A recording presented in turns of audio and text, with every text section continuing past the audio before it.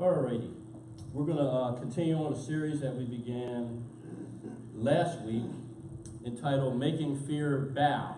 Amen?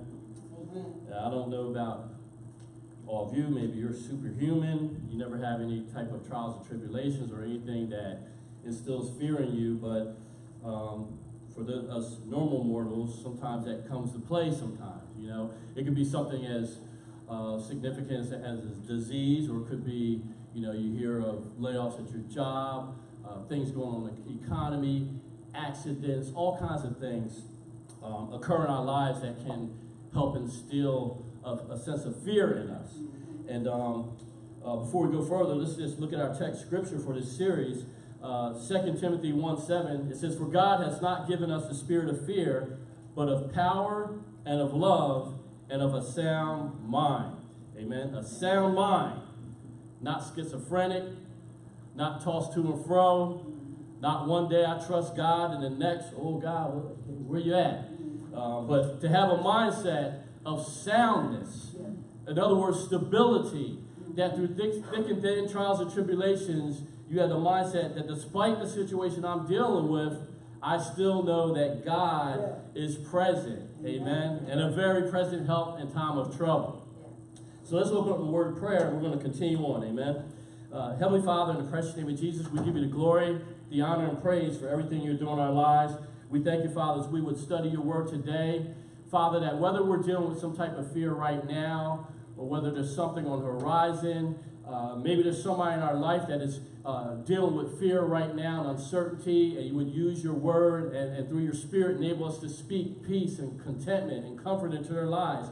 Whatever the case, Lord, we just ask you that we would just absorb your word and your principles, and that we would be armed, amen, mind, body, and spirit to touch the lives of other people when fear tries to rear its ugly head.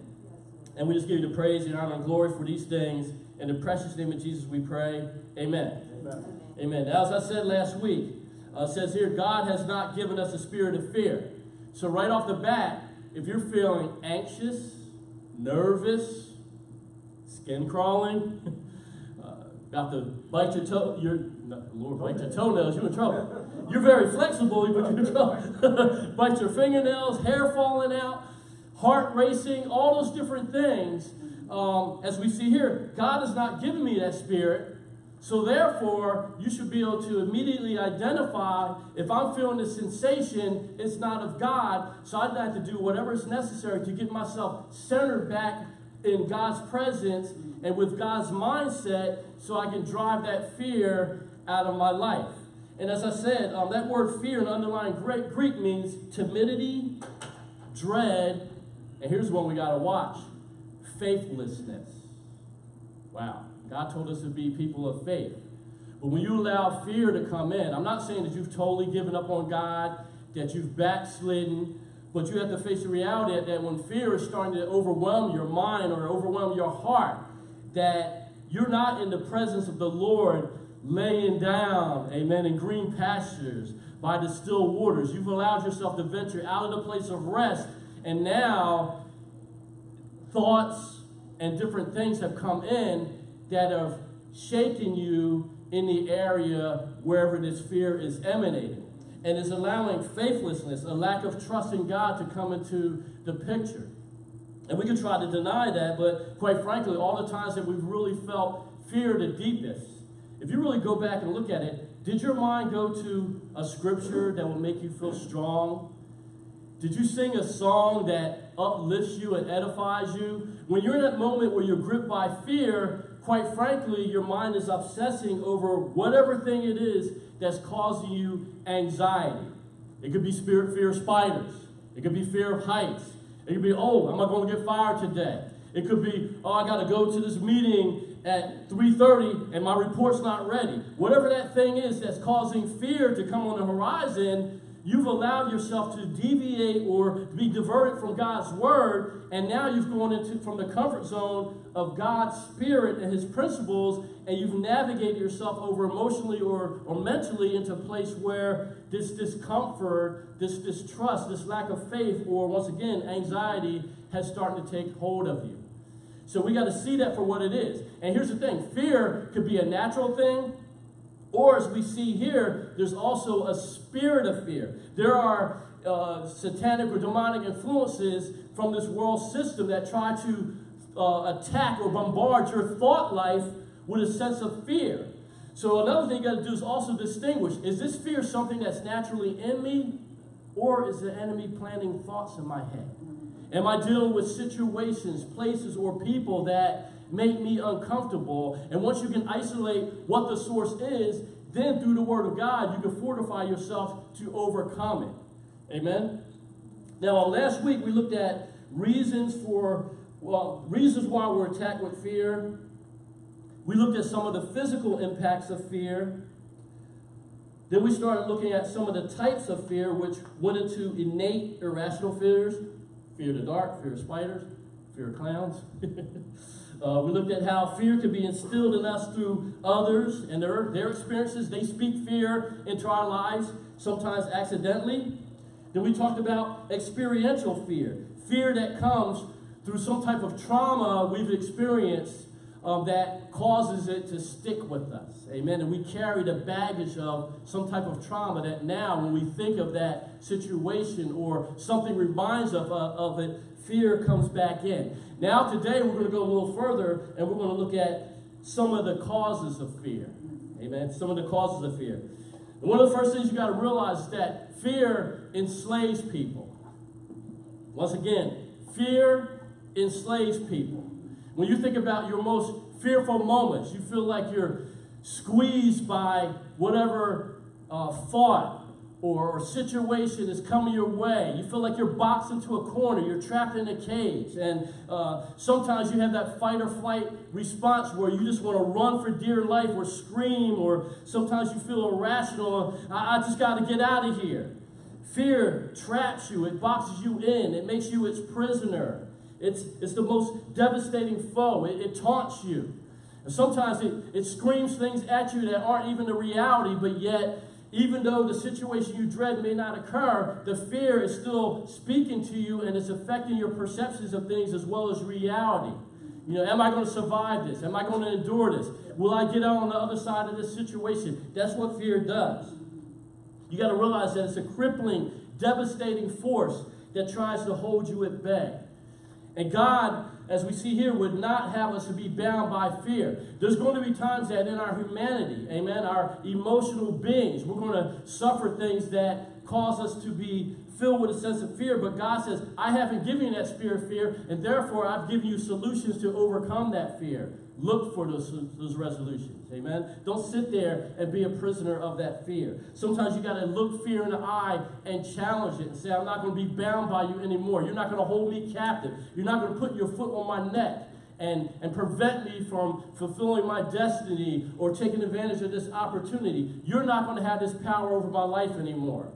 And I shared years ago, I was chronic with asthma for 3.5 years. I was in this car accident. I got knocked across the White Horse Pike, and it was a cold night. It was raining, and unfortunately, I had to get out of my car. So, you know, I'm not even in a place where I feel any bodily pain. I get out of my car, and I'm just trying to get out of that situation. My car being in the middle of the highway, sideways, a truck here, 2 other vehicles there. So I get to the side over to a safe place. But rain is coming down on me. It's very cold. And next thing you know, I'm having my first asthma attack. And I suffered that for 3.5 years. And there's times where, as a lot of people will share, I've even seen military articles where sometimes they capture prisoners, and if they find out that they're asthmatic, they attack them in the area of their breathing because they know that's an opening, an entry gate to fear manifesting in their lives. So for me, I went from having no fear of my breathing or everything to not only suffering 3.5 years of asthma attacks and sometimes panic attacks relating to that put me in life-threatening situations where I literally got rushed to the hospital, but there was times where I was breathing perfectly well, but in my mind, it was saying, I can't breathe, I can't breathe. Amen? That's the type of power that fear can have over you. And I had to get to the place where I start to find solutions. I would find scriptures that edify me. I would repeat songs in my head or play songs all day if necessary. And after a while, I got to the place where I said, I'm going to look fear in the eye. I'm going to challenge you. And that's what enabled me to overcome that fear, that fight or flight response that I would have in my head, even when nothing was coming my way.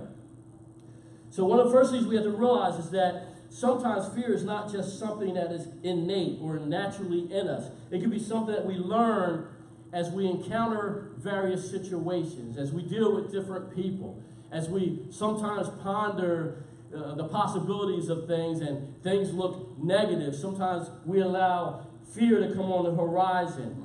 And sometimes, as I said before, there are spiritual influences that try to instill fear in us. The book of Hebrews talks about angels that minister to the heirs of salvation. Well, guess what? There's angels that minister edification and comfort to the God's saints. There's also, in the corrupted kingdom of Satan, there are demonic spirits that try to instill fear in us. Amen? And we don't have to dread them. We just have to be aware that they exist, and we have to use the weapon of our warfare to overcome them. Now, as I said, fear is something that we learn. And if you consider a baby, let's look at Zoe. Zoe is, at this point in her life, is fearless. She knows that when I cry, I have total faith that somebody's going to pick me up. If I cry because I need to be changed, I need to eat. She knows that her nurturing, her safety, ministering healing to her if she's sick, her provisions, every aspect of her life are one cry away from her loving family that nurtures her. Amen?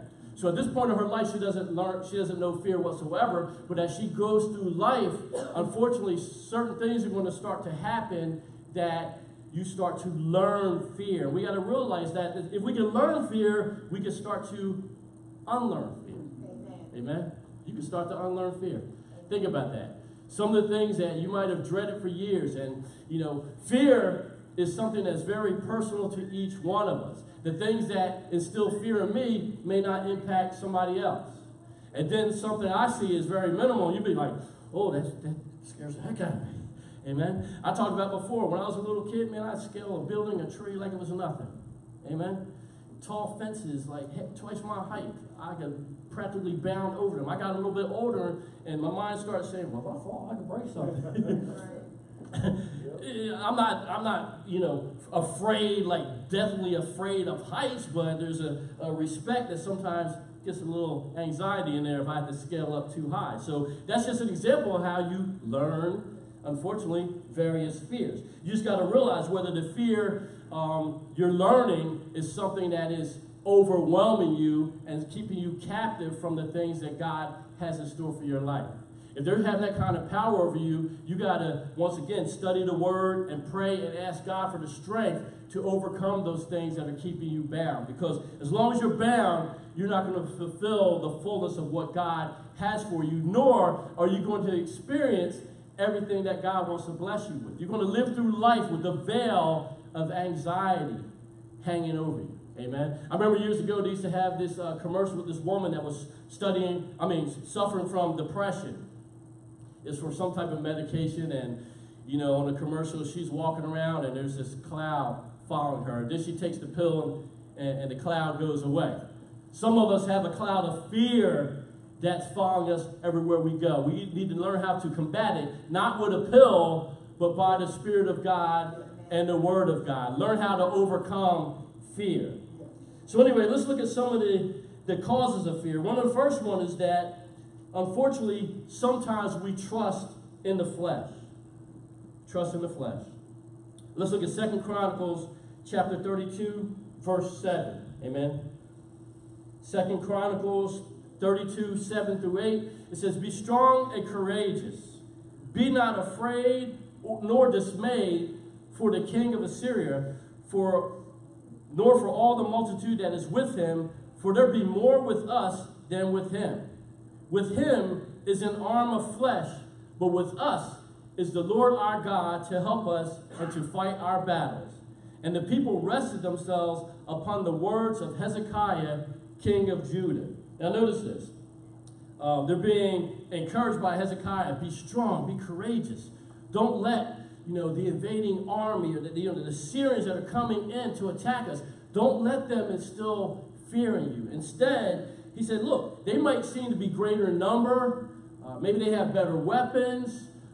Maybe we got 20,000 troops. They got 40,000. But despite their supposed fleshly might, they are trusting in an arm of flesh. Amen? And one thing you got to understand biblically is when it talks about an arm of flesh, it's a designation for human weakness. Amen? It's a trust in the weak, frail, mortal men over the might of the Lord. So as you're looking at your everyday situations, what are you looking to? Are you afraid of people at your place of business, at your school, different organizations? If you're dealing with a medical issue or there's people in your family, are you trusting in an arm of flesh? What is the flesh saying is going to happen? What are the things of this world system saying are about to occur? Or, as we see here, the things of this world have an arm of flesh, and that's the limitation of what they can do. But it says, with us is the Lord our God to help us and to fight our battles. In other words, it doesn't matter how strong the enemy is. Do you trust the Lord our God to help us overcome, and not only overcome, to fight our battles on our behalf? Which one do you trust in? As they say, if we were to use our intellect and all our fleshly schemes and strength, we couldn't fight our way out of a paper bag in some of the situations we face. But we trust in the Lord. A lot of times He'll tell us to stand still and see His salvation. Amen. Sometimes we can just praise God like we saw at the Battle of Jericho, and God will bring forth a miracle to turn our situation around. But once again, do we trust in what we see? Do we trust in the fleshly strength, or the numbers of people that are opposing us? Or do we trust in God regardless of what we're facing and what we're seeing? Do we trust in God to be the one that's going to be the source of our strength? That's the answer. And we face this a lot of times in our everyday life. And once again, if you allow fear to come in because the enemy and his devices or the schemes of people coming against you seem to be greater than, you being alone coming against them, you might have to ask yourself whether you're truly trusting in the arm of flesh. Am I smart enough? Am I strong enough? First of all, why are you even trusting in yourself? Trust in the Lord. Amen. With all your heart, and lean not on your own understanding. Trust in the Lord, and He will give you the capacity to overcome everything that's coming your way. And with that strength comes the comfort where fear will not box you in and make you feel that you're going to be sifted as wheat by the enemy and their attacks. Let's look at another one. Jeremiah 17, 5 through 8. It says, thus saith the Lord, cursed be the man that trusteth in man, and maketh flesh his arm, and whose heart departed from the Lord. For he shall be like the heath in the desert, and shall not see when good cometh, but shall inhabit the parched places in the wilderness, in a salt land, and not inhabited. Blessed is the man that trusteth in the Lord, and whose hope the Lord is. For he shall be as a tree planted by the waters, and that spreadeth out her roots by the river, and shall not see when heat cometh, but her leaf shall be green, and shall not be careful in a year of drought, neither shall cease from yielding fruit. Praise the Lord. Look at that. Cursed be the man that trusted in man. Now, I'm not saying that each one of us, if we're fearful of people, that, I'm a cursed person now. What I'm saying here is that we cannot allow ourselves to be in a situation where we trust in the strength of people that are opposing us, or various things that we face in life. We can't get to the place where we're so overwhelmed and full of fear because of what we see or what might occur that we start to deviate. As we see here, we allow our hearts to depart from the Lord. And I've seen people do that from time to time. They're very faithful while things are going good, but as soon as trials and tribulations face them, all of a sudden, what happened to sister or brother so-and-so? They allow the fear or the situation to cause them to depart from walking in spirit and truth with the Lord. And unfortunately, sometimes try to negotiate with the world system or have various compromises that are not walking in spirit and truth in the world. And you may not be cursed, but there's times where you face the consequences of the things that you're doing. So we have to make sure in every situation that we don't allow ourselves to once again depart or deviate from the Word of God and compromise it, and that we continue to trust the Lord. As we see here in verse 7, blessed is the man that trusteth in the Lord and whose hope the Lord is.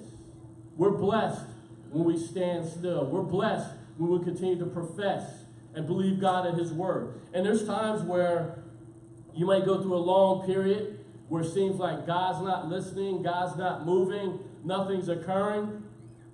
But the key thing for each one of us is to continue to study God's Word, to meditate upon it, to pray and believe God, and once again, pray things according to godly things manifesting, even though we don't see them yet.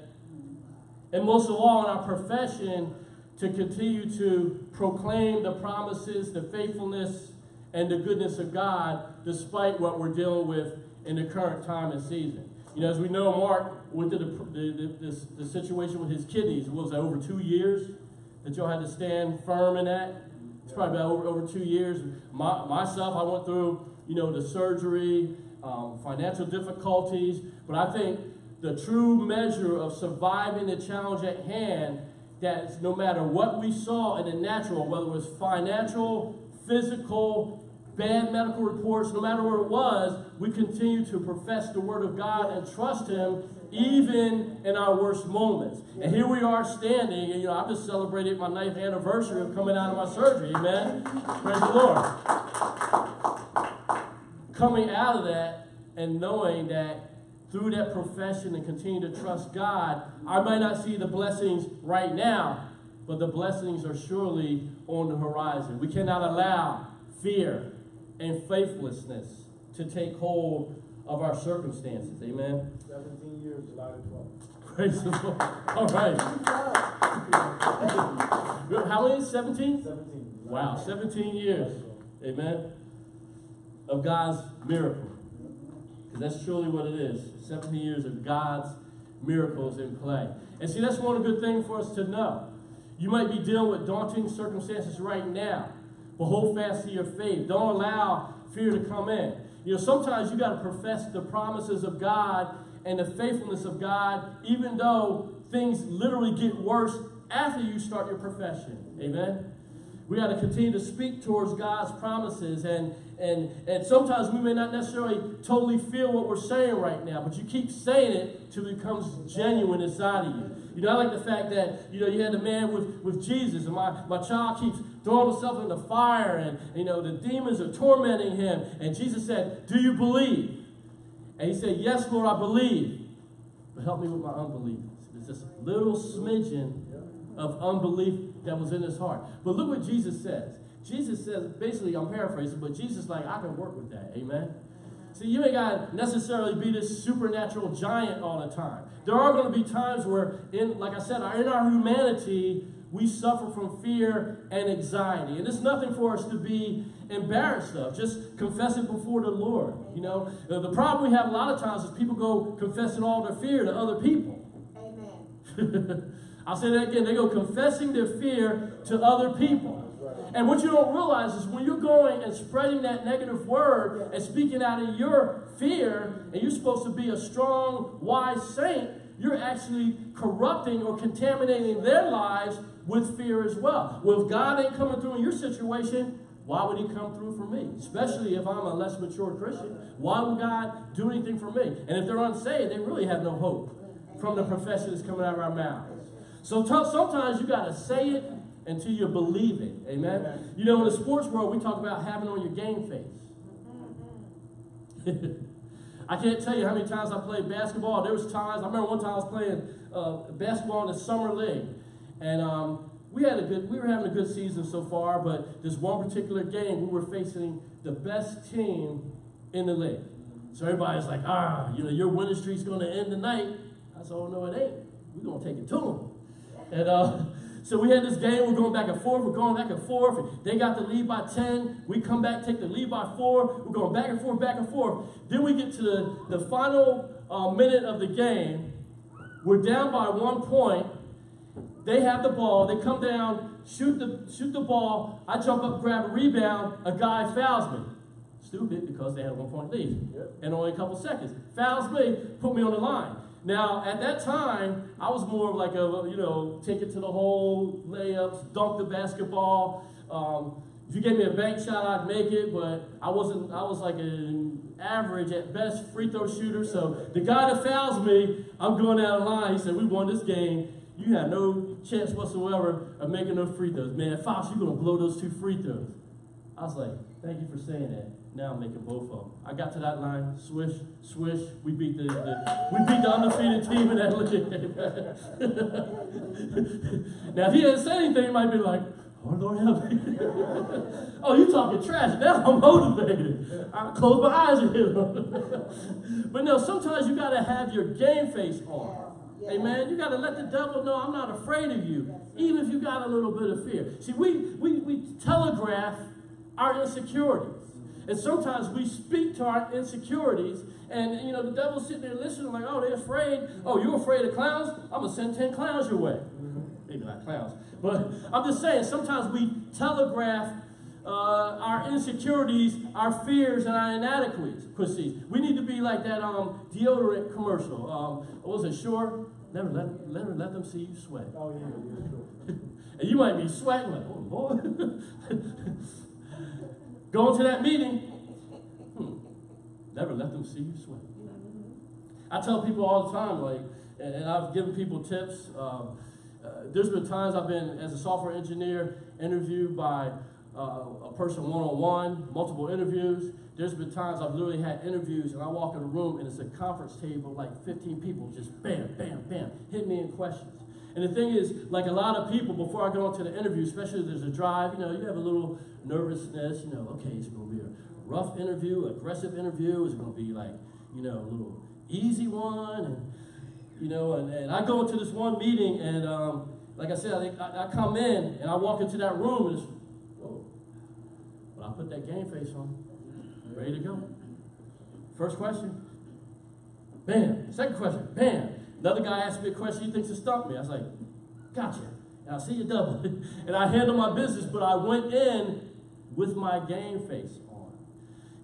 We have to have the mentality that I'm more than a conqueror. Amen. I'm a son of the Most High King. I'm a chosen generation, a royal priesthood. I'm not going to walk around here with my shoulders drooped, looking all pitiful and letting the devil know I'm afraid of what he's going to do to me. No, you need to let the devil tremble at your presence. Walk with your head high, amen. Armed with the weapons of your warfare, with the profession of faith in God, amen. And do it, once again, until the devil starts to tremble and back off of you. We spend too much time being the devil's punching bag or his doormat, instead of walking around as the champions that Jesus Christ has called us to be. So we should not be walking, with our heads drooped down, afraid of what's going to happen to us next. No, we should be thinking, what am I going to do to the kingdom of darkness next? We are not called to be people that are bound by the spirit of fear. Once again, we have power and love and a sound mind. And if you don't have power and love and a sound mind, guess what? That's the next journey you need to go on your life. Amen? Think of it as the Chronicles of Narnia. Think about it as the Lord of the Rings. I'm going on a quest. Where you going? To find power, love, and a sound mind. Is it over here? Okay, I took a step. Oh, no, there ain't no love over there. Okay, well, maybe I need to go back the other direction. I'm on a quest to find power and love and a sound mind. And I'm not going to stop this journey until I reach that destination. Amen? No longer being trapped by fear, overwhelmed, overcome. Devil just kicking me around like I'm a 95-pound weakling. You are not a 95-pound weakling. You are a champion. Amen? You are the best of the best. You are the cream of the crop. And even when you lose, you're still victorious. Amen? Because you're walking in Jesus. Amen? Hallelujah. And in him we live and move and have our being. If we're in him, amen, the King of the universe, the Lord of Lords, the King of kings, how can we ever be walking around all beat up and all fearful and all weak and inadequate? No, we are more than that. See, we have fear when we take ourselves outside of the confines of what God has called us to be, and we're walking at a lower level based upon what the world system has deceitfully taught us that we are. Amen? And once again, deceitfully spoken and taught us. You are not the things that the world has said about you. You are not stupid. You are not inadequate. You are not worthless. You are not a malcontent. You are not a runt. You are not inadequate. You are a champion of the kingdom of God. Amen? Amen. And we need to start walking around with this, and that spirit of fear has to depart. Amen. So if you got fear, tell that sucker to get out of your life. Amen. I remember one time, I told you guys before, I was a little crazy when I was younger. Still a little crazy. But we were in we had a temporary zoning thing when we bought our home. And as part of that agreement, there were certain things that didn't pass zoning with the city of Voorhees. So the owner of the property said he would do them, and it was in the closing agreement that he would do that. So we went to closing. I got a house, and I'm talking to the guy, and then later on, I call him up and say, hey, Bob, so when are you going to get around to the thing so we can get through the temporary CCO over until fully done? He said, oh, yeah, I'm going to just throw a lattice over it. I said, no, it's going to look ugly. No, you can't do that. You got to do it right. Because it has a fan, our deck has like a fan effect. I said, no, you got to fill in the, I ain't doing all that. You want to do that, you can pay for it, but I'm just throwing a lattice over it. I said, no, that's going to look crappy, man. You can't do that. He said, well, you can think wherever you want. I'm not going to do it.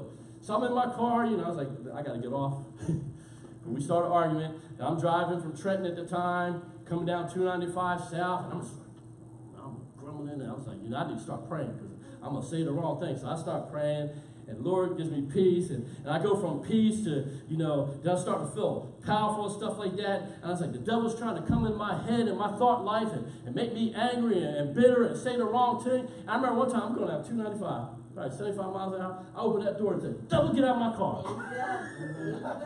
You messing with me? Now, y'all don't do that. And I'm not going to do that anymore. Like I said, I was a little younger. Contrary, do not open your doors and kick the devil out. Pull over to the shoulder, open the door. And when you do it, whatever size shoe you wear, put it way up there in the center of his rear end. Don't be nice. The kingdom of heaven suffered violence, and the violent take it by force. Take your blessings by force. We walk around here all pitiful and fearful. Amen? Oh, Lord. All right, so as we see here, blessed is the man that trusteth in the Lord, whose hope the Lord is. And what happens?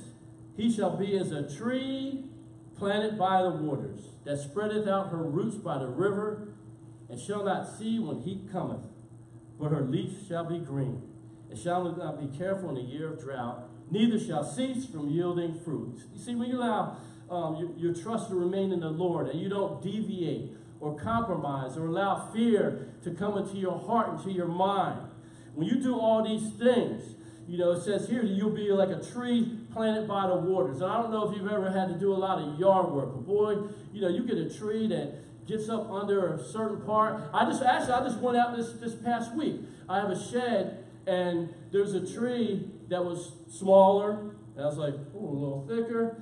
And I was like, I got to get out there. I said, next thing you know, that thing's going to have roots all up underneath my shed. Next thing you know, my shed that I've had I think we got that shed a couple of years, within a year or so after we moved in, and it's still in great condition. The roof, has lightened some from, oxidation in the sun, but it's not leaking, it's in good shape. So I said, it's a shame, structurally sound, roof not leaking, and then to allow the tree to grow, get the roots under there, and the next thing you know, the thing's getting ripped apart. So I was like, I got to deal with this thing before the foundation gets, torn up on the ground by the tree. So I actually got out there earlier this week, and I cut that down. But you got to be the same. One of the things we need to do as saints of God, we need to be like those trees. You may not be rooted deep in the Word of God or necessarily trusting God and coming through and being your source of strength and your refuge in time of trouble. You need to get by the presence of the Lord and saturate yourself. You know, the waters will be representative of the Holy Spirit. And you allow yourself through the Word of God to root yourself deep. So when trials and tribulations come your way and fear try to come in, it doesn't uproot you and topple you so that, you know, the Lord will find, oh, they weren't deeply rooted in the Word. You have to allow yourself to get rooted deeply in the Word regardless of your circumstances. And here it says, it shall not see when the heat cometh. That doesn't mean that the heat doesn't come. Did you notice that? It says, shall not see when the heat cometh. In other words, the heat may come, but because I've rooted myself deep and I'm bringing in life-giving water, the heat doesn't become my obsession and my focus, and I'm still grounded, I'm still being nourished and saturated with the nourishment the Lord provided. As we see here, even though the heat is coming, my leaves are staying green, not because of what is above, but because I'm rooted deep and I'm bringing in enough nourishment to keep myself thriving. So you got to do the same thing. You got to root yourself deep. There's going to be trials. There's going to be times where you feel the heat of this world system pouring down upon you. We're in a heat wave right now. They say it can feel like it's over 100 degrees a day. Well, you go out there in the heat, but if you know how to saturate yourself okay, you'll be okay. You won't get dehydrated and pass out and end up in the hospital. We got to do the same thing regarding the trials and tribulations we face in life. And here's the thing. Don't wait until the crisis decide to get nourishment. It's too late. It's too late. You know, when I was doing Taekwondo, each one of our black belt tests, they would have us start off running 15 miles. And here's the thing. We couldn't put on a pair of shorts and a T-shirt to be comfortable. He would make us put on a whole uniform. I'm talking about this thing's full length, going down, wrapped around the belt. And I wear a T-shirt underneath as well because it would start to open up. And if I had a T-shirt, it seems like my gi would stay tight. So we had to run 5 miles, and I'm running and everything. And he warned us beforehand. He said, don't wait till the day before to start drinking. You got to hydrate all week. And I would do that. I would just drink and drink and drink. I'm not even thirsty. I'm just drinking. I'm preparing for the heat. I'm preparing for the time where I got to endure and go through physical trial. So I'm going to hydrate all week. And once I got there, I got a little thirsty, but I was able to run, and I always got to the finish line in a good amount of time. Some of the people that drank that morning or drank the day before, they were just like, gagging, dehydrated. Some of them can't finish the test because they did not prepare themselves before the trial. We have to prepare ourselves before the heat and the trials and tribulations of this life occur. And that's how it works with fear too. You know, if you notice an area in your life where anxiety comes in, why do you wait till the time of the crisis? They're like, oh, now I'm going to study, I fear clowns. Let me go study some scriptures relating to my fear of clowns. Well, shoot, it's all over you now. Amen. You can't wait until the crisis is hitting you to decide that you want to now start to pray or to fast or study the Word. You have to study to show yourself approved beforehand so that when the crisis hits, you're already strong in the Lord, fortified. And here's the thing. The principles in the Word of God that are necessary to overcome the fear you're currently facing will come back to your remembrance in your time of need so that you can respond to what the devil is sending your way. And that's the pattern that Jesus Christ gave us in the wilderness. You know, notice that when he was tempted by the devil in the wilderness after his 40 days of fasting, he didn't just respond to the devil with anything. He responded with the exact scriptural principles that would counteract and overcome the attack that the devil tried to level his way. So he was very deliberate and very precise in how he counteracted the attacks of the enemy. If you're dealing with some type of fear, you need to do the same thing. Amen? You know, if your fear of being broken and without and suffering lack and poverty, you need to rehearse scriptures like, in him I live and move and have my being. And my God shall supply all my need according to his riches and glory. Find scriptures that counteract the thing that tries to bring fear into your heart. Amen. You're suffering from physical disease, some type of sickness. You know, you're worried about a medical diagnosis. Go through the scriptures that relate to the healing power of God to fortify yourself so that fear gets automatically kicked to the curb when it tries to come in. When I was facing my surgery, I had 2 pages of scripture. And I went through them over and over again in preparation for my surgery. And when the day of my surgery came, I was supposed to, I think my surgery was supposed to be 10 o'clock. And I'm sitting there in the waiting room because they didn't pull me back yet. So anyway, I'm like, okay, well, nobody's coming to get me yet. I'm sitting there. And all of a sudden, as I'm sitting there, and Pam's with me, and Gigi's with me, all of a sudden I feel, why didn't they call me back yet? See, that's what happens. Your brain starts, them questions. Why didn't they bring me back yet? What's wrong? But see, before I could start to have those imaginations, well, maybe the machine broke. Maybe the surgeon's having a bad day. Oh, maybe they killed somebody on the tape. Before all those things would come in, as soon as I heard in my spirit, why didn't they come to get me yet? I was like, I ain't got time for that. I reached into my bag, grabbed my scriptures, and here's the thing. As soon as I read my first healing verse, I was like, I'm good. Fear just lifted right off. I read the rest of the pages too. But here's the thing. By the time I read through the first passage, I was like, thank you, Jesus. I'm okay. And I was sitting there another hour. They operated on me. Everything was a success. And here's the thing. I found out later on that my roommate in the hospital, he was the reason for delay. He actually apologized to me. And from the fear that overcame him, he literally passed out. So that pushed all the other surgeries back. And he's apologizing. But I was able to minister to him, man. You know, you okay? You know, hey, sometimes fear takes hold. And, you know, I was able to talk to him. And we, you know, still, you know, call each other on the phone. Hey, man, how you doing? And we call ourselves the prostatectomy brothers and stuff like that. Or the Da Vinci brothers. And, you know, so we maintain a relationship. So the Lord even turned it around so I could help minister to him regarding the fear that he suffered over that process. Praise the Lord. All right, next one I have is Isaiah 41, 8 through 13. But thou, Israel, art my servant, Jacob, whom I have chosen, the seed of Abraham, my friend. Thou, whom I have taken from the ends of the earth, and called thee from the chief men thereof, and said unto thee, Thou art my servant, I have chosen thee, and not cast thee away. Fear thou not, for I am with thee.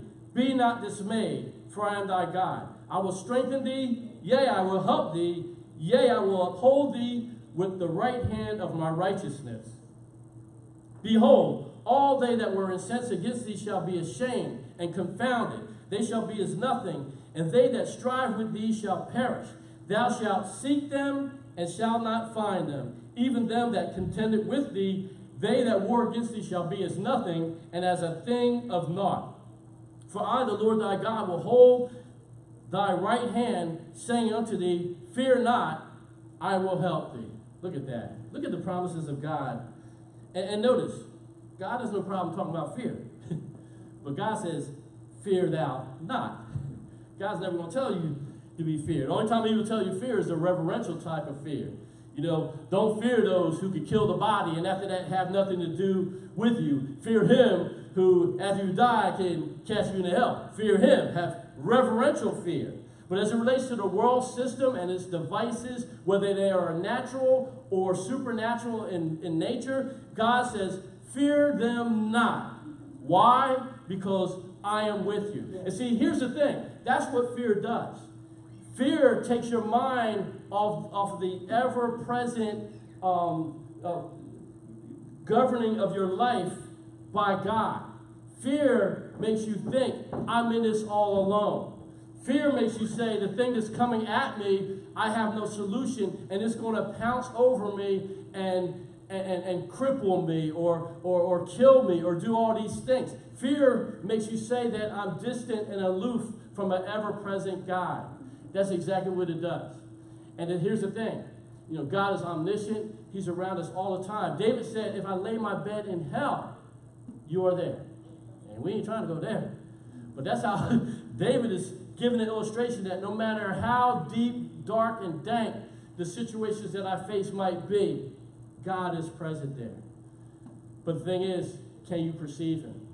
Can you see him? Can you feel him?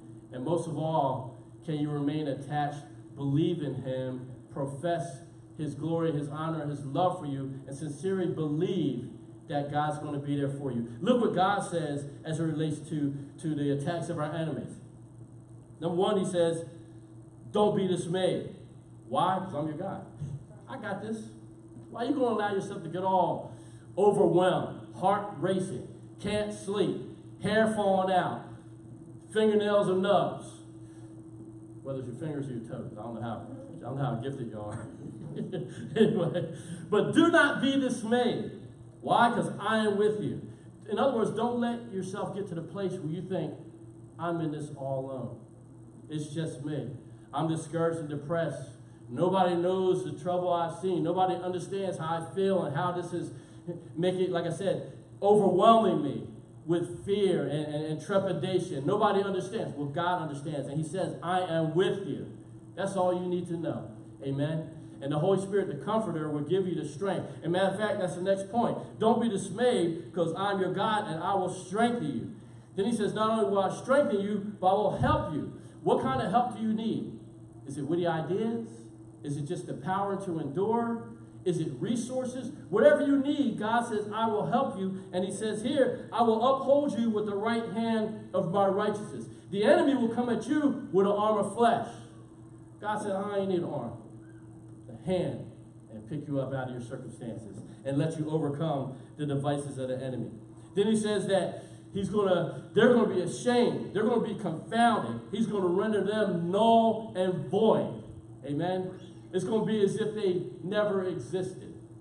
You know, and we've seen that from time to time. I remember hearing this story of a situation in Israel years ago where these troops were coming around. The Germans were coming in, and these Israeli soldiers were trying to get to a place of safety, and they ended up coming around this corner. And when they came around the corner, they're staring right in the face of a tank. And they're standing there like, uh-oh. It's bad enough guns. We're looking down the barrel of a tank. But for some reason, they never fire. Troops never fire. It's just like frozen. They're like, what in the world's going on? So they finally get enough comfort to walk up to the tank. They climb up on top. They open it.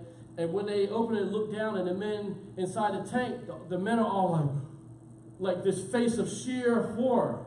And the men literally told them later on, it's like, we saw these tall, angelic beings, and we were like frozen, couldn't move because of sheer horror. So God must have sent in his angels to intervene to spare the lives of these people. So sometimes God will do something in the supernatural, sometimes he'll do it in the natural, but regardless, God is telling us here, do not be afraid of those that will contend with you. I am with you, and I will give you the health, the strength, and all the resources you need. And once again, no matter how strong the enemy may seem to be, God will give you the strength to overcome everything that they might send your way. Amen. Praise the Lord. Let me see here. Thank you, Jesus. Let's see what time we got here. Okay, I'll do another. A second cause of fear is that sometimes people trust in the natural more than they trust in God. Trust in the natural more than they do in God. And of course, nobody's ever going to admit that. Oh, no, I trust God in all situations. Why are you murmuring and complaining? Why are you saying, oh, well, I don't know, things are going to change. Oh, nothing ever works out for me. You're full of faith. I hate to see you when you're discouraged. Some of the stuff that comes out of believers' mouths sometimes. You know, if you're full of faith, then good Lord. I hope I'm never full of faith. That's the definition of it. So anyway, trusting in the natural more than God, this type of fear comes when we look at our natural circumstances and fail to view them from the perspective of God. And that can relate to things such as finances, negative medical diagnoses, jobs, economy, career outlook, academic pursuits. It can come in all different categories. And, you know, there's a difference between if we're not doing what we're supposed to be doing and being good stewards of our time, talents, and energy and resources. It's another thing when we are doing all that we can, and then we allow fear to come in of, oh, well, what's going to be the outcome of this? You know, quite frankly, if it's something that's meant for us from God, God's going to work it out. If we truly love him, and man, we're devoted to him, he's going to work things all together for the good, you know, to all those who love him and keep his commandments. That's one thing that people forget sometimes. You're like, well, I love God. Yeah, but are you doing the other parts of that scripture? You can't just pull out one part, I love God. Well, you love God when you obey God and keep his commandments. So if you're doing your due diligence to serve God faithfully in spirit and truth, God will ensure that everything turns out to good for your life. And here's the thing. Sometimes we define something as being the good and that God has for us. And God may have another plan. So we got to also distinguish between what we think is the perfect solution or outcome and what God actually had in mind for us. Sometimes it's not the devil defeating us when something doesn't occur. Sometimes, no, God has put his hand in the road saying, that's not the path for you. Go in this other direction. So once again, sometimes we look at natural circumstances and because we're not seeing them from the perspective of God, we allow fear to come in. You know, it could be negative thoughts. It could be our own natural thoughts. It could be thoughts that the enemy tries to plant in our head. It could be things that we hear. Once again, it could be experiences that we encounter that cause us to take our eyes off of God, and our level of trust for him starts to sink down and fear comes in. Let's look at Proverbs 15, 29 through 30. It says, the Lord is far from the wicked, but he heareth the prayer of the righteous. The light of the eyes rejoiceth the heart, and a good report maketh the bones fat. So I'm sure all of us today say, well, I'm not wicked, so I don't have to worry about the being far from me part. But then we see a guarantee here that he hears the prayer of the righteous. And if we're dealing with situations where we're feeling a little anxious and a little overwhelmed, why are we allowing ourselves to get to the place where we're saying, has God even heard me in my circumstances? I truly believe that when we're praying for God to turn the situation around or to resolve some crisis that we're facing, sometimes God will immediately deal with it, whether it's natural or supernatural. God will remedy the situation quickly. But I believe in those times where we don't get the solution that we're expecting, or things don't come out the way that we desire. I don't think it has anything to do with God's level of love dissipating in the least. First of all, that cannot happen. You can't sin enough to make God not love you. And God will reprove you and chastise you as children, but you cannot make God love you less. It just cannot happen. Amen? So, and then in terms of just our day-to-day things and the things we experience, like I said, sometimes God will give us a quick answer, but then sometimes God will allow things to occur because there's something that he's honing and refining or allowing us to learn from our trials and tribulations. Sometimes we're just going to go through because God said, hey, I'm honing something in you. And you're going to come out on the other side stronger or more faithful. You're going to sharpen and use your spiritual gifts. You know, sometimes we're just going to learn life lessons through the adversity that I face. I'm sure, like I said, Mark and I, from the situation we face, we have a certain level of wisdom that came out of that experience.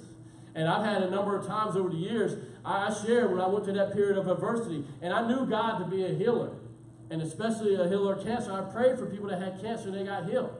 Amen? So I know God will heal you supernaturally when you pray for somebody for cancer, because I prayed, and I preached at a conference one time. This man was there. I never laid an eye on him. And we got to the end. I was closing out in prayer, had an altar call. I called this woman up, and I prophesied over her ministry. She was out of Atlanta. I'd never seen her before. And she said, you hit everything that was going on in my life.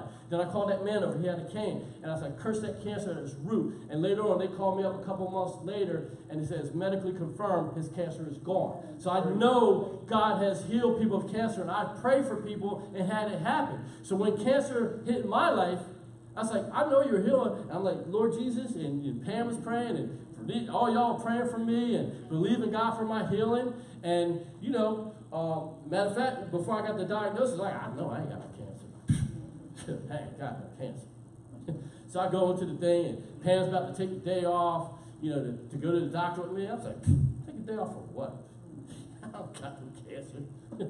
walk myself in there and get my confirmation. I walk in there, he's smiling, his laptop comes in. Oh, you got 3 parts of your prostate. I was like, oh, I wasn't expecting that. So all of a sudden, this room's getting a little hot. Yeah.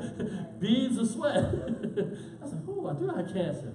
But here's the thing, by the time I came out of that office and he was positive, he said, man, we're not going to do any chemo or radiation, do surgery, be in for a few hours out the next day, man. We're just going to deal with that 100%, be done with it. I said, that's right. I said, we're going to have a pep rally here. That's right.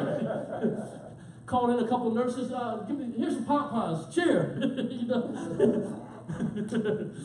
And then the guy, and here's the blessing of God. When you trust in God and don't allow fear to come in, the man is like, he said, well, I can do your surgery, Brian, but he said, if you don't mind, he said, hey, it's like I'm a pianist, but he said, this guy over here, he trains other doctors. He's like a virtuoso that trains people like me. He said, so if you don't mind, I'll give you over him. I said, you could do like an Uncle Phil and toss me over to the other guy. So the Lord blessed me, moved me on the other thing, and I still was praying and believing God for healing of my cancer. But then when I got closer to the actual process, I was like, Lord, I know you can supernaturally heal me because you've done it, in my life with the asthma. I said, you've done it, cancer in the lives of other people. Actually, I prayed for Sister Kathy before over cancer too. And it came back and it was gone. It was in the exact spot on her body where the Lord had me lay my hands. So I've seen it happen a couple times in my life. And I was like, but you know what, Lord? If I'm going to go the surgical route, I'm still believing you to be my healer. And I want you to show me exactly what you want to do so I can have a testimony of your glory out of the circumstances. See, we have the ability to say, what the devil meant for evil and fear, I'm going to turn around for good and for testimony for God's kingdom. Amen? And I was praying, and one day I'm just minding my business. I'm praying, and I asked the Lord, I said, just show me what you would bring out of this. Show me why you allowed me to keep the cancer. And I'm just praying one day. I forgot I ever mentioned that to God. And all of a sudden, he just speaks it so clearly. Sometimes a vial has to be burst so the ointment can come out. Or pierced so it can come out. He said, sometimes a tree has to be tapped so its sap can flow down. He was showing me, he said, I'm allowing you to be pierced so I can use your life to minister ointment and healing in the lives of others. And I had so many people over the years, amen, he's allowed me to share the testimony of what he's done, amen. And I have people that still, when they're going their tests and their tests don't sound right, they call me, what do you think about this? This one guy, tough New York City police officer, and macho guy, and he had the surgery, and I got him through that and prayed him through that. And then the following year, he had to do a checkup, and his numbers were higher than they expected. So he called me up. He said, man, Brian, I'm just going to be honest, man. He said, I'm really afraid. He said, I want to tell my wife. But he said, man, I'm afraid, man. The numbers were high. I said, man, we ain't worried about that. So we're going to pray and believe God. So we prayed, and I said, you know what? I said, man, I said, did you change labs? Did you use the same doctor? Did you use the same lab? He said, I went to another lab. I said, man, those machines are probably off. I said, go to another lab. So he goes back. He gets a script. He goes to another lab, gets his blood tested. Everything comes out normal. But see, fear tried to come into his life. And see, sometimes we not only need to overcome fear in our own life, but we need to speak peace in the lives of other people that are encountering fear. And here's the thing. What if I allowed my own circumstance to be a source of fear? I've never been in a place to minister peace and healing in the lives of somebody else. See, sometimes it's not just about us when things come our way. And we got to trust God. And we see here the light of the eyes rejoices the heart. See, Jesus is the light of our lives. Amen. He should be the light of our eyes. And no matter what we face, fear should not come in. The light of Jesus Christ should come in all the time, bright as the sun. As we see here, we allow the light of the eyes to come in. It makes our heart rejoice when fear would try to come in. The Word of God tells us to keep our heart. Amen. That word keep means to guard your heart. Amen. To place a guard around your heart. And a lot of times we don't guard our heart. And we especially don't guard our thought life. And you got to be careful about that. There's a reason why why the book of Ephesians, when it talks about the weapons of our warfare, it talks about the helmet of salvation. Think about that. As soon as you accept Jesus Christ as your Lord and Savior, he gives you the helmet of salvation. Why? To protect your brain. Amen? To protect the mind of Christ that's supposed to be in you. And if you don't keep that helmet on and you allow fear to come in, fear will overtake you. And here's the problem of not guarding your thought life and protecting yourself with the helmet of salvation. If it starts to get into your head, then it starts to trickle down. Well, first of all, it starts to saturate your whole brain. And every time you think of it, and every time somebody else speaks of it, and every time you read about it, fear starts to go further and further into the pathways of your brain. Dr. Caroline Leaf, a neurologist, an actual brain surgeon, she actually talked about that. You build pathways in your brain. If you allow fear to saturate your brain, it starts to build new pathways. Instead of pathways that will strengthen you and renew you, they are pathways that automatically cause your brain to shift your perceptions in a certain direction. So if you allow fear to take hold of one part of your mind, it'll start taking part of every aspect of your life. It won't settle for just being a fear in one area. Like I said, you can have fear of breathing, and you don't deal with that. Okay, every time you hear about asthma, you feel like, I'm a little stuffy. The fear will come in. The next you know, oh, I heard a noise. Okay, now I got fear of breathing and the noise. Next you know, oh, I got to climb up that ladder. Fear of the breathing and the noise and the darkness and the ladder and a car accident and a plane falling on my... I mean, it just never stops. Because it takes hold of your mind. And here's the thing. Once it takes hold of your mind and you don't use the sword of the Spirit, which is the Word of God, that's a discerner of the thoughts and intents of the heart, to purge that stuff in, it goes from your mind, and now it starts to filter itself down your heart. And as the Word says, as a man thinketh in his what? His heart, so is he.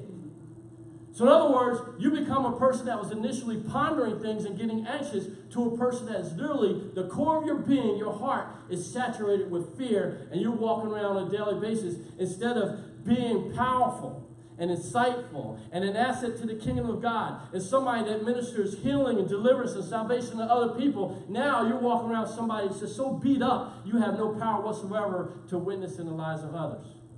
John 10:10 says, the thief cometh not but for to steal and to kill and destroy. I have come that you might have life and have it what? More abundantly. That phrase, more abundantly, means super abundant, life without measure. But notice it says, the thief cometh not but for. See, Satan ain't wasting his time. When he's coming at you, he's trying to do something that will cripple you, that will undermine you, that will strip you of all the peace and the comfort and the treasures that God has for your life.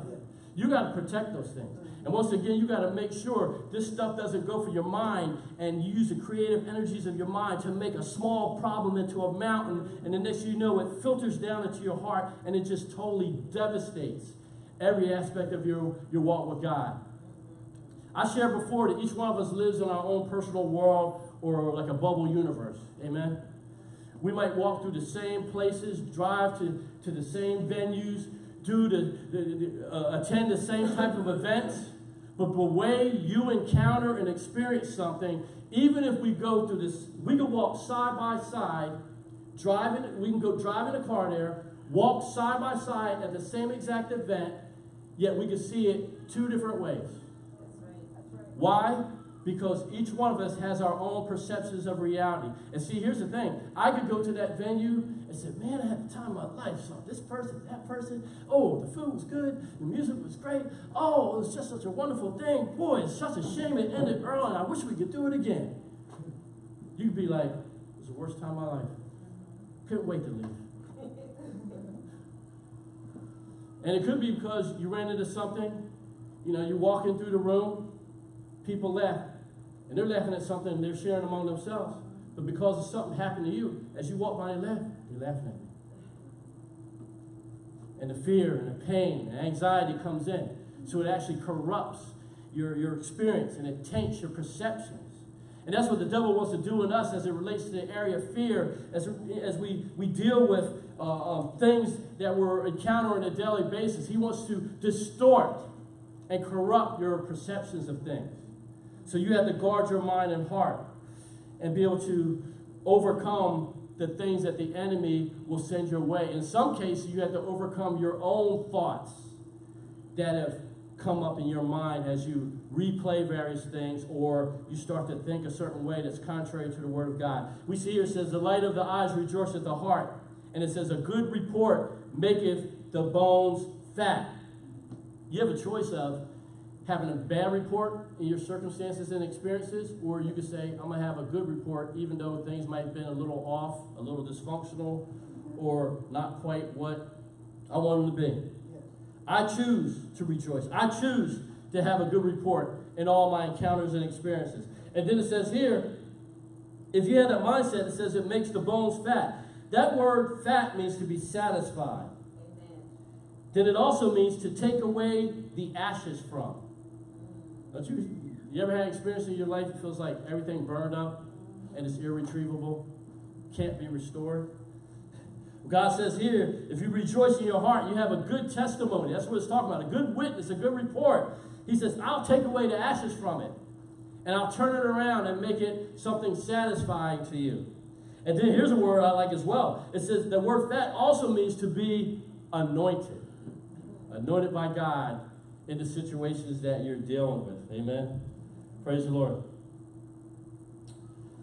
You can write this down for later. Romans 4:13 through 22. It talks about faith and gives us a story of Abraham and the things that him and Sarah went through. One of the things I really liked about it says he did not stagger at the promise of God through unbelief. He didn't allow fear and unbelief to come in. But it said he was strong in faith and gave glory to God despite the experiences and the difficulty and the impossibility of what he was facing. And it says being fully persuaded of what he had promised, he was also able to perform. And Abraham's faith was accounted unto him as righteousness. But one of the things that's really important, though, it says, God who quickens the dead and calleth forth those things which be not as though they were. When you're dealing with fear, don't sit there obsessing over, oh, it's this bad, and this is about to happen, and it's only going to get worse. Amen? Speak those things that be not as though they were. Think about that. You're speaking to the future about something that you want to manifest as if it's in the past when it arrives. You're time traveling. Once again, you're speaking in the future. I believe in God that this is going to occur. And when it manifests, you're looking at it as if, hey, it's just arrived, but it was already assured and guaranteed for me in the first place. Amen?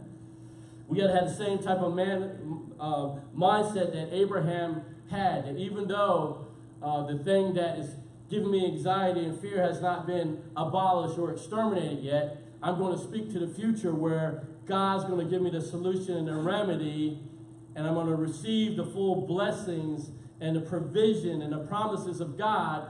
My destiny is assured in God, and there's nothing the enemy can do about it because God has already signed, sealed, and delivered it, and it's only my faith that will bring it into manifestation in the future. But God's already, in other words, done the work to bring it to fruition. So now I'm just going to walk into what he had already provided for me in the first place. And if I don't allow my fear to get in the way and hinder me, I can have full assurance that God's going to do that. Last verse for today, Hebrews 11:1 and 2. Now faith is the substance of things hoped for, the evidence of things not seen. For by it the elders obtained a good report. Faith is the substance. Amen. Do you realize your faith is a quantifiable substance in heavenly places? We think of it as something, mental or intangible. I can grab a chair, I can touch each one of you. I can smell flowers, I can eat food and feel it. So sometimes we don't think of faith as a quantifiable thing, but I think it's in the book of Romans, it says under each one of us is given a measure of faith. So in the physical realm, faith is not tangible or quantifiable, but in the spiritual realm, we actually have a measure of faith. And as we see here, it is the substance. It is the resource. It is the building material, in other words, of the things we want in God. And we spend too much time trusting in the things that we fear and the power that they have over us on day-to-day experiences. And sometimes we actually in a sense, distort our future, because instead of us seeing it through the lens of God and the destiny that He has promised us as the author and finisher of our faith and the captain of our salvation, we look at the things we fear, and I know, God, you spoke this over my life, and I know your word says this about me and what my capabilities are, but I just can't get past this thing that's making me fearful. And we don't realize we're actually hindering ourselves from achieving the very thing that God wants us to walk in, because we have to walk in it and reach the destination by walking in faith.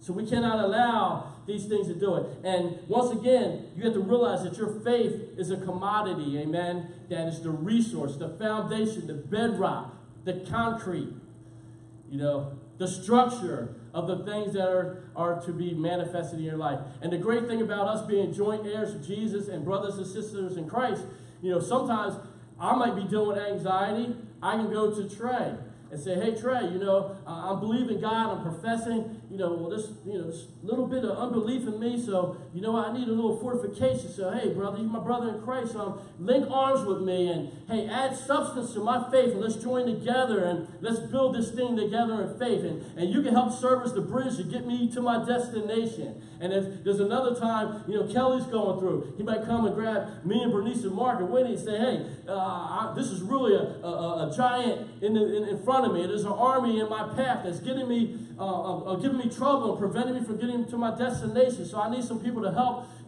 get me through that crisis. And let's all link arms together and pray and fast and believe God, jointly. So sometimes we can't necessarily do it by ourselves. And sometimes we're dealing with a little bit of fear. But don't sit there getting trapped in your fear and curling up in a fetal position. And like I said, stressing yourself out until you're almost about to stroke out or have a heart attack or go to the hospital. Go to your brothers and sisters in faith. And if you don't have enough faith on your own, go to other people that are fortified, they'll help quicken you and speak life into you and energize you and motivate and help uplift you in your times of trouble. Even Moses himself had to have his arms lifted up in that one battle, amen? And we all need to remember the words of the great patron saint, Saint Bernice of West Berlin, who says the devil is a liar. Those famous words that were spoken, I think it was like back in the 1500s. St. Bernice said it, and Josephus wrote it. The devil is a liar. I ain't receiving that. We can have fun, but the fact is, more people need to have that type of faith. I ain't receiving that. The devil's a liar. Amen. You need to have that profession. Oh, I hear the fear. Oh, when I go to the doctor's for this report tomorrow, oh, they're going to say something bad. The devil is a liar. I ain't receiving it. If you can't say it for yourself, pick up the phone, call Bernice, text Bernice. You will be hearing that in your ears. If you call her, the devil is a liar, I ain't receiving it. Don't make me come over there and shake you or shake the devil and the fear out of you. She'll shake the devil out of you. You're like, I didn't know I had the devil in me. I didn't know the spirit of fear was on me. By the time she shook me, I saw fear go over there, and it was launched over there, and she kicked the devil to the curb, and once again did the Uncle Phil and get out. She kicked that devil in the butt. I feel good now. Shake the devil out. Amen. Praise the Lord. Oh, Lord. It's the evidence of things not seen. I'm a man of science. I'm a software engineer. I love science. I love exploring reading up things on the universe. Just read up on, it was Oumuamua. It was a celestial object about a half a mile long that they said they believed came from another solar system or something like that. And they were filming it and analyzing it. So I love all that stuff. And like I said, I love science. And but we have to see here too, faith is a substance, amen. It's the evidence, it's the proof in the spirit realm of things not seen. So you may not, in your own strength, know how to overcome your anxieties and fear. But grab yourself a bushel, a barrel, a gallon of faith and say, you know what? I'm not going to allow you to cripple me or tear down the foundation of my life, fear. I'm going to go get a big cement truck full of faith, and I'm going to build myself a new walkway into my future and my destiny. Because this is the evidence. Well, you can't get through that. Yes, I can. I got evidence. Where is it? It's my faith. That'll never work. God said it will. Well, show me the proof. What law, what regulation, what scientific thing, what medical diagnosis, what finding will prove it? Romans chapter 10, Ephesians chapter 1. Use your faith as your evidence. And the world system may not believe it, but you could believe it. I had a doctor once that is no longer my doctor because after years and years of my chronic asthma, once again, which had me rush to the hospital, I think at least 3 times, life-threatening. One time out in Ohio. I just drove out to Ohio. Gigi said, you know, I'm going to get some new furniture here. You guys want it? Come get it. I was like, I'm on my way. I know Gigi's furniture. So I get out there. And get to the house. And after we're there for a few minutes, and it's on a hot day, and it's, I think it was early summer, and she said, oh, you want to see these new plants I got out front? I'm like, oh, sure, Gigi. So I go outside, and she shows me the plants, and wow, these pretty flowers, and these bushes look great, and I'm seeing them, and it's sunny and stuff like that. Within 20 minutes, this New Jersey body with asthma was not ready for the pollen and stuff out of Ohio. So what started out as a great, beautiful day ended up with, within probably another half hour, we're in the hospital, and here's this probably 4'11" woman trying to carry me into the hospital where I could barely walk. I mean, it was really bad enough, should have called an ambulance by the time I got to the hospital. And they had me in there, gave me a shot, had me sucking in this mist that would break up the fluid and the mucus and everything and clear up my lungs, and it's painful as I'm breathing it in, and I get through that, and needless to say, that I had muscle spasms. They gave me medicine for that. They said, hey, you know, we recommend you stay here, you know, for a few days to get this into your system and stuff like that. And I'm like, I ain't missing Bible study. So the doctor's like, no, you need to give yourself a few more days, you know. He's like, when's your Bible study? I said, Wednesday. He said, no, you need to wait at least a Friday or Saturday. I said, well, no, I ain't missing Bible study. I said, I don't miss, unless I have to, church or Bible study. I'm making Bible study. And here's the thing. I'm renting a big behind truck to drive back to New Jersey, probably 13, 14 hours, by myself with a truck full of furniture. So we load up the truck, and Gigi's kind of begging me, and Pam's kind of begging me, like, I ain't missing Bible study. I'm going, and God's going to get me through. So despite the fear I had over the asthma before, and panic attacks and stuff like that from time to time, I was like, I'm not missing Bible study. I'm getting in the truck, and I'm going to go. So I asked for a rental truck that has a cassette player, because back then it was cassette decks. It was actually before CDs even. So I asked for that. I get there to the rental place, and they gave it to the previous customers. And I said, come on, I need a tape deck. I ain't drive 14 hours with no music or anything. I said, sorry, sir, you know, you either had to wait a day or we had to take it. So I was like, all right. So I take the truck. She gives me a boom box. I get like 2 sets of D batteries so I can run out if necessary, still have another set to get me there. So I'm driving, and I'm heading back to New Jersey from Ohio by myself. I drive a little bit, and all of a sudden it's just like, man, I wonder if I miss a turn. Like, I don't recognize any of this. And I drive a little further, maybe I recognize something, and I'm over an hour out. So I'm like, man, I still don't recognize anything. Maybe I should just turn back after all and go to Gigi's house and give myself a couple of days. So I was like, you know what? No, I'm going to keep going. And the anxiety keeps building up. So I said, you know, put on some music. Brand new batteries. Pretty new boombox. Zilch. New batteries. Try again. Nothing. Won't play. And I'm feeling the anxiety start to come on me. And then all of a sudden, as we were driving there was this little tiny church that had this sign that had a statement on it. And just as I felt the fear starting to get a little bit too heavy for me, I see that. It's like, landmark. I'm good. So I'm driving. Then I drive for another couple of hours. At this point, it's like, ain't no turning back now. I'm like 4 hours in or whatever. And I start to feel a second attack of fear starting to come over me. And I'm praying and praying and praying, and the music still won't play. So then I'm like, oh man, maybe I should turn around after all. And all of a sudden, this woman in the van passes me real quick and pulls right in front of me with, you know, I like to pass people a couple car lengths. She comes up past and gets right in front of me. I look and her license plate says Psalms. It's like, thank you, Jesus. I was like, okay, cool. I got my second thing to overcome, and I fear the fear come off. And then I'm driving. I was like, I'm good. And all of a sudden, on impulse, I'm like, I wonder. I push play. I did not change the batteries. All of a sudden, the boombox starts playing music. So we trust God. He'll get us over our anxieties. Amen. And quite frankly, even the final testimony I have here, it says that as we have faith in God and trusting in our faith is the substance of things hoped for and the evidence of things not seen. The thing that I was seeing in my future that had not manifested yet, it's like I'm going to get full and complete healing from the asthma. And I had multiple times where I thought I was healed, only for it to come back, and it was worse than the previous time. And I was still saying, I'm not giving up, I'm not giving up. And this one time, I went to a doctor who used to take April through, you referred me, and I go in there for my normal treatment, and she checks my vitals and everything. She writes out a couple scripts, and she says, hello to your new wife. I did to Bernice. The devil is a lie. And I came out of there, I said, you know what, asthma?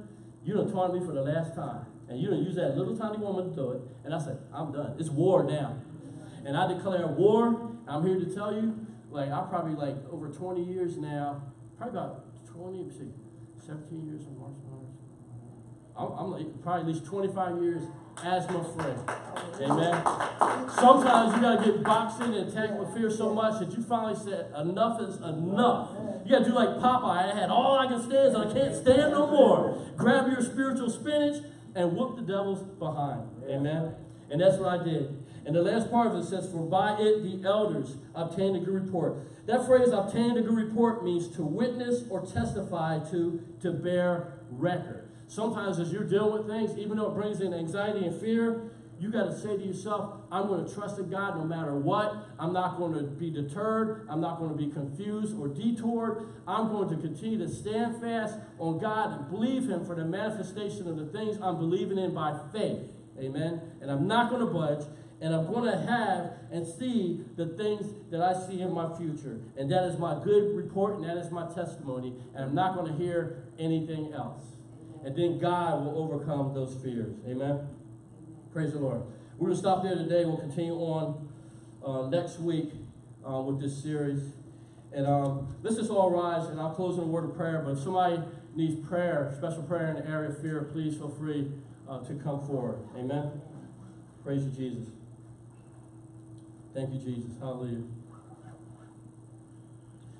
Heavenly Father, in the precious name of Jesus, we give you the glory, the honor, and praise for everything you're doing in our lives. And right now, Father, if anxiety or fear has tried to rear its ugly head in our lives, we just thank you right now that you give us the power, the authority through your word, the strength via your spirit to overcome it. That it would no longer have power over us, that it would not taunt us, that it would not box us in, that we would not sit around pondering or obsessing over the negative things that can occur in our lives. But instead, we would trust you, Father, at your word, by faith in you, as well as knowing your love for us, that you're going to enable us to overcome all forms of adversity, no matter what form they take, and no matter how great they are.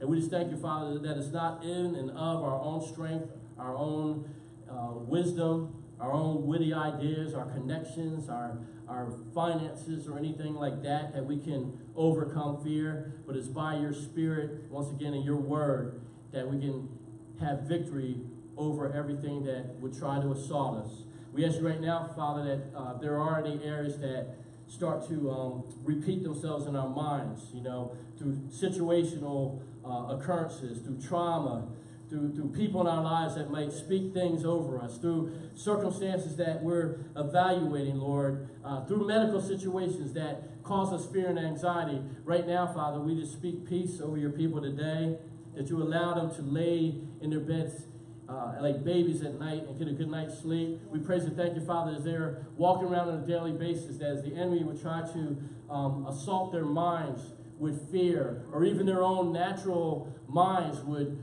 replay or ponder or make up things in our minds, Father, imaginations that will cause us to be hindered. We praise you that you would immediately give us a verse of scripture, a song, something that would edify us and purge those things away, that once again they would not take hold of our minds, and they would especially not take hold of our heart. And we just thank you, Father, for this. And finally, Lord, we just praise you that as you enable us to have victory over fear, you also give us the capacity to be agents of salvation, reconciliation, and peace in the lives of others, that we would speak peace in their lives as well. And we just thank you and praise you, Father, for these things. In the precious name of Jesus we pray. Amen. Amen. Praise the Lord. Thank you, Jesus.